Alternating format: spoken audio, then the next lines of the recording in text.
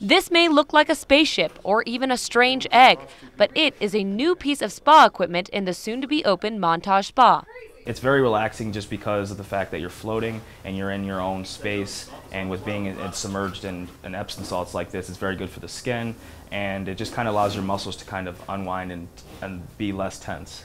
The float pod is meant to help with relaxation, combining 900 pounds of Epsom salts, 160 gallons of body temperature water, and light therapy for a 60-minute session, enclosing the spa goer in the pod to shut out the outside world. It is said to even help with PTSD. We find that PTSD patients actually benefit from this because they're able to get inside of this device and cope with the things that they've dealt with in that environment. So it kind of puts them back in that space and kind of allows them to work with it as opposed to fighting it. The spa is set to open on Tuesday, but Pronews 7 was able to get exclusive access, and our web producer is the first person in Amarillo to take the plunge.